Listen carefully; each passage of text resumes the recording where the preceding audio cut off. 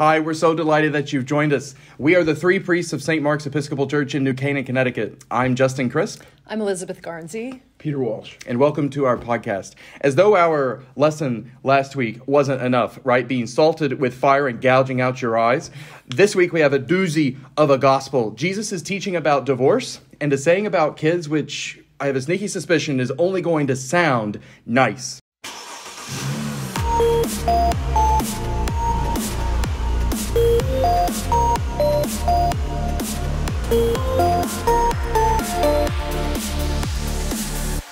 Marriage might be what brings us together, to quote The Princess Bride, but what happens when Prince Charming and Cinderella, let's say, are on the rocks? Yikes. I miss gentle Jesus, meek and mild. I don't know about you. So let's hear the scriptures. A reading from the Gospel according to Mark. Some Pharisees came, and to test Jesus they asked, "Is it lawful for a man to divorce his wife?" And Jesus answered them, "What did Moses command you?" They said, "Moses allowed a man to write a certificate of dismissal and to divorce her." But Jesus said to them, "Because of your hardness of heart, he wrote this commandment for you. But from the beginning of creation, God made them male and female. For this reason, a man shall leave his father and mother and be joined to his wife, and the two shall become one flesh. So they are no longer two, but one flesh. Therefore, what God has joined together, let no one separate." Then in the house, the disciples asked him again about this matter, and he said to them, "Whoever divorces his wife and marries another commits adultery against her. And if she divorces her husband and marries another, she commits adultery." People were bringing little children to Jesus in order that he might touch them, and the disciples spoke sternly to them. But when Jesus saw this, he was indignant and said to them, "Let the little children come to me. Do not stop them. For it is to such as these that the kingdom of God belongs. Truly I tell you, whoever does not receive the kingdom of God as a little child will never enter it." And he took them up in his arms, laid his hands on them, and blessed them. So, strong language here from Jesus on divorce. What do you two make of it? Well, this passage also occurs in Matthew, as we know. And the first thing that comes to my mind when I read this, even in Mark, is that Jesus' parents almost got divorced. Very close. God had to intervene there, right? I don't know. I mean, and it says clearly in Matthew that Joseph, was planning to gently or quietly divorce her and let her go. And so I have to wonder if Jesus ever knew about that story or if it's really true or something like that. But I also don't want to divorce, so to speak, the Jesus we know from his response to this question. Yeah. And I think it's, he's being asked about this. I have to wonder if he would actually take it upon himself to address it if he hadn't been asked and pressed. Because I don't think that divorce or even marriage is heavily on Jesus' mind at any other time. Yeah. And so I feel like he's being asked something. In a way, it's the minutia of the Mosaic law that they're pressing him on because the Pharisees have a division in their community and they're trying to see if Jesus will side with one or the other. And, I don't think Jesus was all that concerned about the law. He takes them right back to the beginning of God's intention. So I want to just pull back a little bit on the fierceness of it in light of our culture, and at least half the people listening are going to be stung by this gospel for whatever reason. But so I don't know. Those are a jumble of beginning thoughts that I've had, and I will talk more maybe during the show. Maybe after we see what Peter says. After the commercial break, Ford motor car. I think that there's a lot of things that are incredibly interesting about this. One of which is that the question is sort of like the gotcha politics of today. Can they get him to be one-sided or another? I loved reading about this and finding out that Hillel, or one on one side of the Yeah. conversation here, the easier side versus the harder side. But Jesus doesn't answer the question, right? So he answers the question with a question, and then he ups the game and talks about marriage and doesn't really talk about divorce until the end, sort of moves it in that direction. And this is like Matthew again, where he makes the law harder. And then he drops like the boom, he drops in adultery, which was not even a part of the conversation. He ups the game on adultery. Adultery is one of the commandments. There's 2 Ten Commandments in the scriptures, and I think it's number 6. Thou shalt not commit adultery. And something that we had talked about earlier, I think the amazing thing about this, the radical and revolutionary thing about this, might not be all about that. It might be that he puts women, he lifts up women here and puts them on the same level, because before that only men could write a certificate of divorce, and in a certificate of divorce, it had the sentence something like, you can remarry in the sentence. That was your passport to a new marriage. And now he's up to this to a point where the disciples are befuddled. That's why it says they go in the house. Remember, they're looking for some clarification from the boss here. Yeah, totally. I mean, I think you're both really onto something. I don't think that historically the words are actually as fierce as they sound to us today when we try to apply them to our lives in the 21st century. Exactly because of these opposing rabbinic schools that you both referred to. So you mentioned Hillel, and Hillel famously. So basically, there were 2 major schools in the first century, right? There was Shammai and Hillel, and Shammai was like the strict constructionists, right, of the day. And Shammai was very did not want to liberalize the law, did not want to extrapolate from it, and so he thought that the only permissible reason for a man to divorce his wife, and it's always man divorcing a wife, as Peter said, is if there's adultery involved, a serious transgression, that is adultery. Hillel was more willing to play fast and loose with the law, and so he said that a man could divorce his wife practically for any reason, including an annoyance. The famous example is if the wife burns the evening meal, the man can, can divorce her, which puts women in an incredibly precarious economic position, right?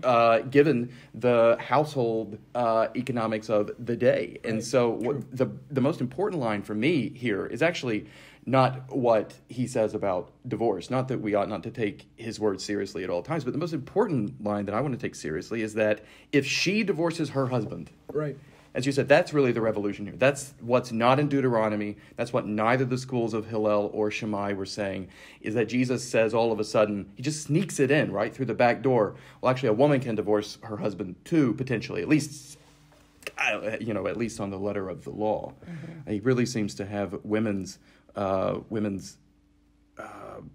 safety and perseverance and flourishing in mind here, perhaps because he knows this has been exploited by men in the past. Maybe so. Maybe Mark is trying to address the wider audience that might be touched by Roman culture already at this point. But and it's important, I think, that Jesus picks up on that. Maybe he's saying the state has it.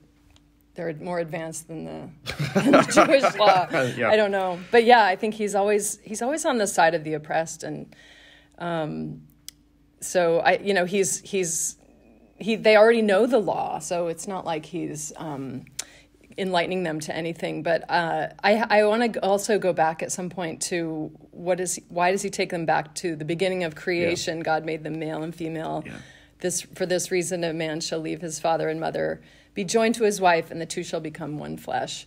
Laying aside all of our same-sex marriage questions and all that stuff that's maybe also brings another controversy into this text, there's something about the nature of human need and in relationship that I think Jesus is pointing them to, marry someone that you can flourish with.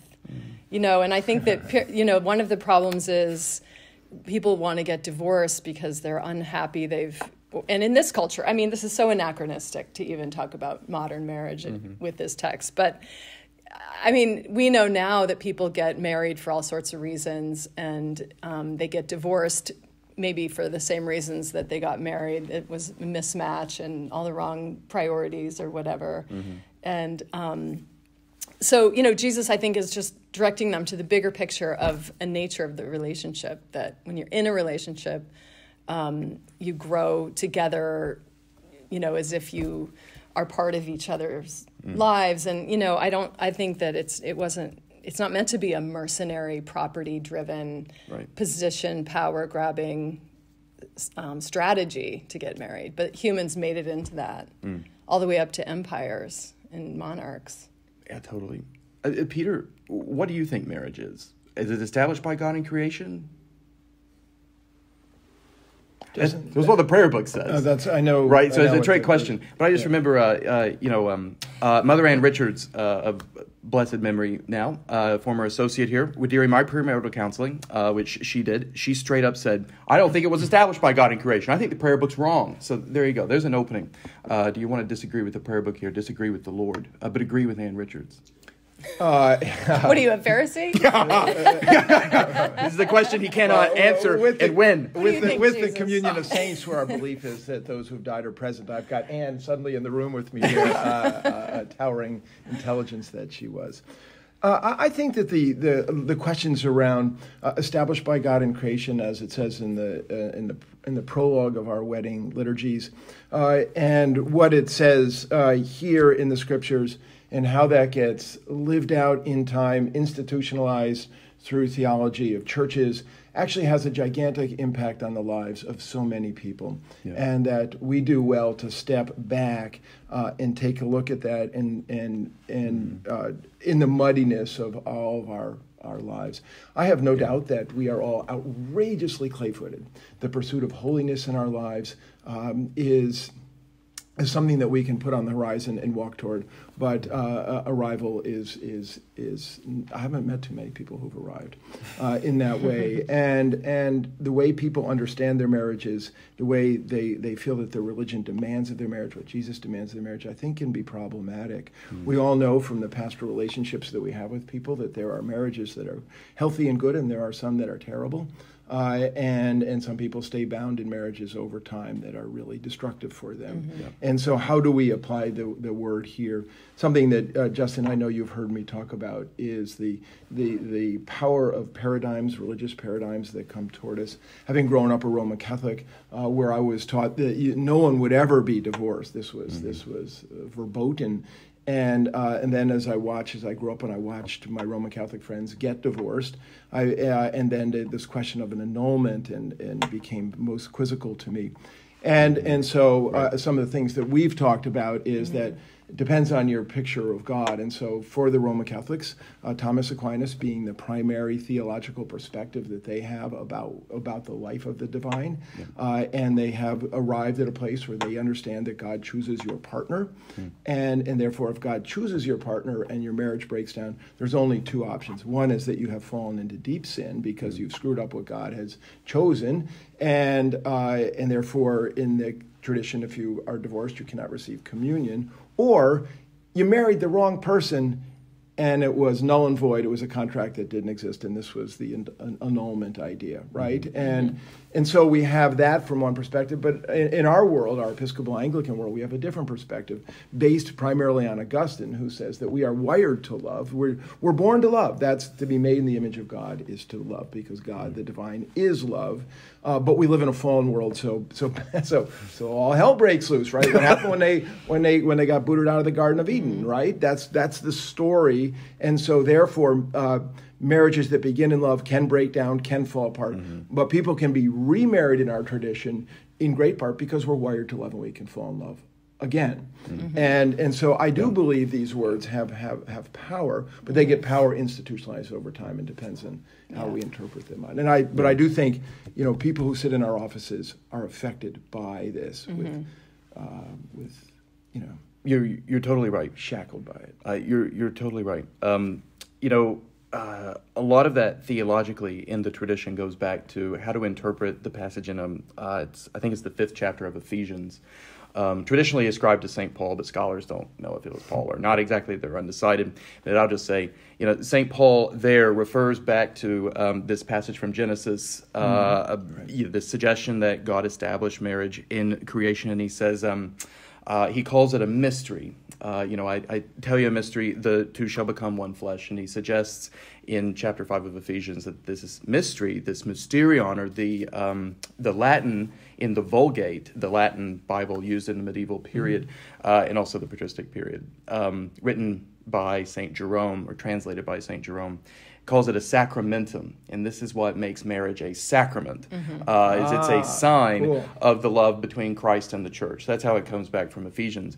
The Roman Catholics think that sign, that sacramentum, binds for Roman Catholics, a man and a woman, period, from the very beginning, from the moment that they make their vows and perhaps also consummate their marriage. There are some debates there, but it's there all the time. And so divorce is not so much impermissible, it's impossible. It's impossible for a Roman Catholic to get divorced because the spiritual sacramentum is there forever.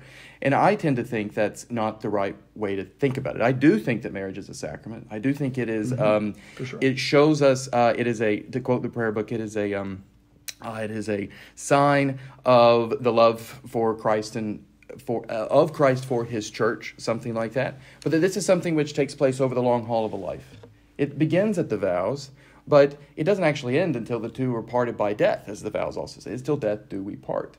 And not every couple makes it all the way. And that's a realistic fact of life in this kind of human life in this kind of world. If we have the Augustinian view of human nature that we're wired to love, but we also find it very difficult to do. And so that rather than clobber folks with the fact, well, it was one and done, right? Instead, what we should say is how sorry we are that the aspiration that everybody has when they make the vows didn't happen to come true in their life in this particular case. Every divorce, I think, is tragic in that sense. But many times, at least people sitting in my offices, I think that they're getting divorced is the most holy decision they could possibly make under the circumstances. It reminds me of something I read recently by a priest in the church in Wales, an Anglican priest named Peter Sedgwick. And he said that Anglican moral theology is pastoral rather than juridical. It's not about determining right decisions in the administration of the sacrament of penance, nor is it primarily about obedience to the Word of God. Instead, it presupposes a community in which moral theology will be exercised, a priest or a pastor who will lead that community, and an awareness that living together in community throws up difficult and searching questions.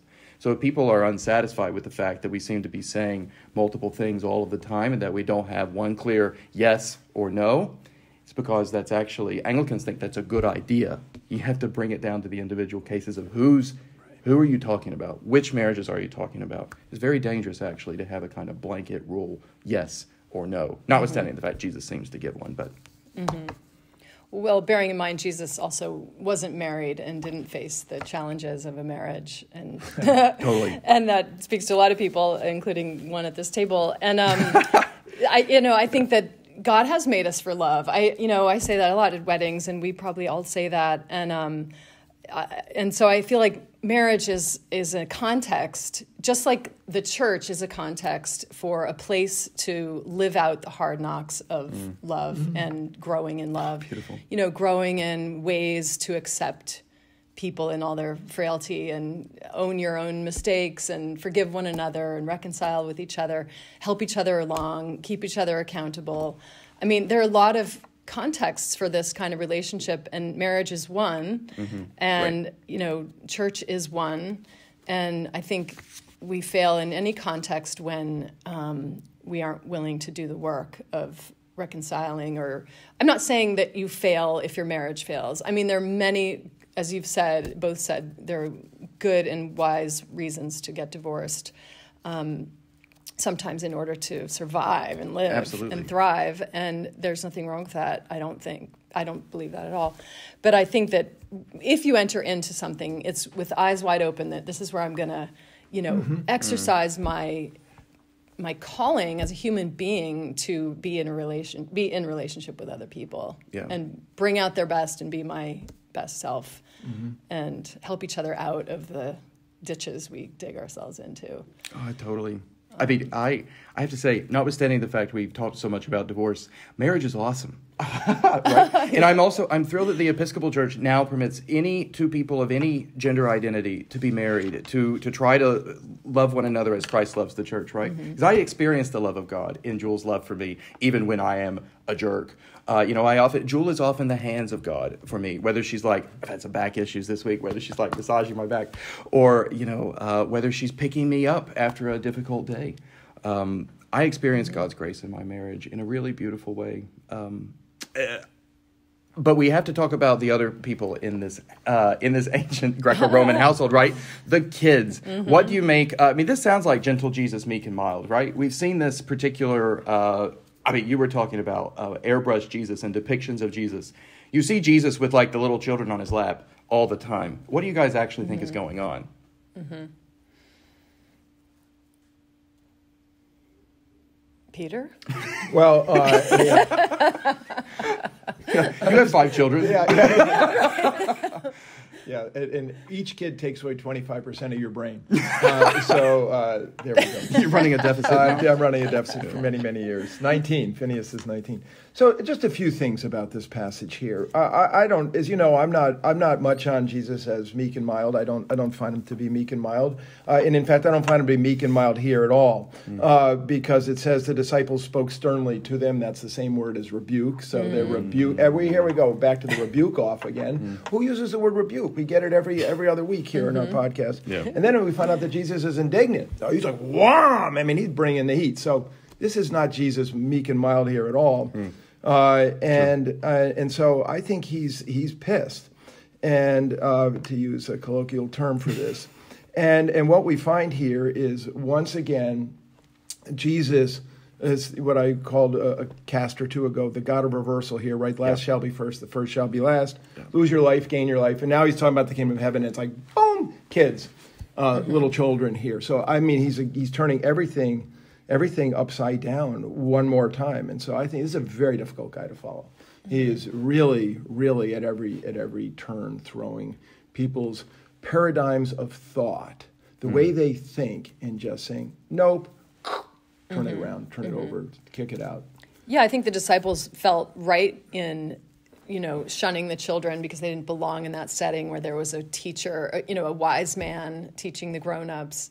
And I think they felt justified because that was their culture, that children were sort of non-persons. And I'm sort of the mind that interpretation in the last gospel we had with children, where Jesus says, unless you receive the kingdom of God as a child, I think it's as you would accept a child, rather than accept the kingdom of God the way a child would. I think it's the way you should accept a child. Yeah. So here I feel the same. It's sort of playing out that way too, that unless you accept the non-persons, the faceless, nameless, voiceless, helpless, dependent creatures of our world, if you can't see them and welcome them and bless them and include them, you can't see the kingdom of God.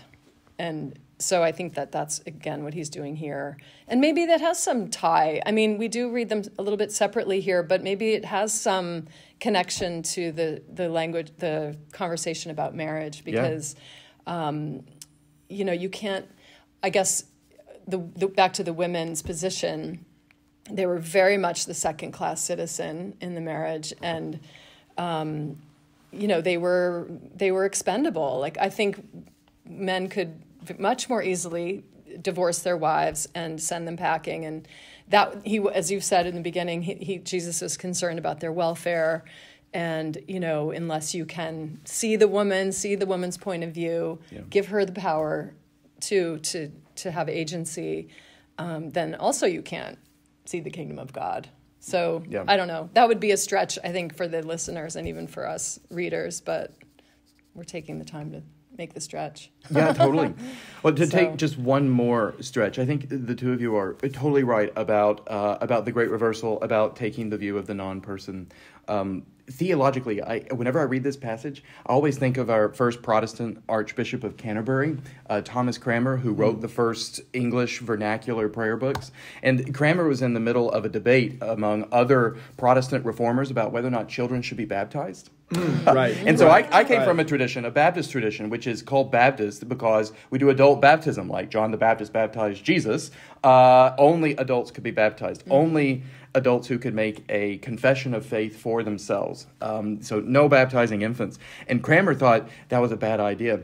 He was a very eclectic liturgist, right? We think that these old 16th century liturgies are, very staid and proper. At the time, they were revolutionary. And the revolutionary change he made in the baptism liturgy is he appointed this lesson every time as a kind of shot over the bow to the reformers who were on the continent or agitating in England, saying, we ought to only baptize adults. Nope. Let the little children come to me. Do not stop them. Little shade throwing theologically, which I think is very clever. A very Anglican virtue, shade throwing. That's our time, I'm afraid. Either one of you with a last word for our people. Yeah, I got a last word today. I think that the most important word in all that we just read is actually the word receive. It's not about children and it's not about divorce. It's not about marriage. I think the whoever does not receive the kingdom of God, I think that the most intense word for the life of our spirits is that we cannot achieve the kingdom of God. We must receive the kingdom of God. And that to receive the kingdom of God takes a tremendous humility, and it takes a tremendous putting down of the paradigms that we're all so sure of. But I think it's about receiving a divine love that has no boundaries. Has no boundaries. Amen to that. Amen. That's a good last word. Absolutely. Please like, share, and subscribe on YouTube or wherever you get your podcast. Help us to share more of God's grace with a world in great need. God bless you, and see you next week. Peace.